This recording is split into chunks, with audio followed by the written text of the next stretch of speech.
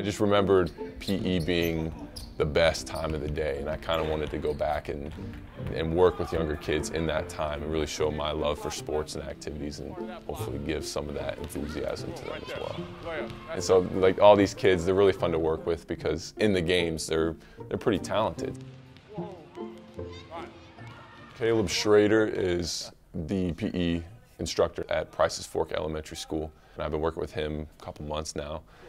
He does have to bend over double to reach our students, but once he's there, I mean, he always has a smile on his face. I think that he enjoys being here as much as the kids enjoy having him here.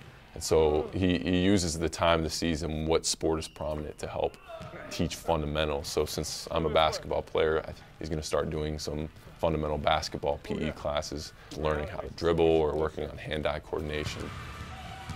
There it is, good shot. This is my first year teaching. I've been fortunate to have Mr. Beyer here as a volunteer, and I've benefited having him here because I've kind of treated him like a student teacher.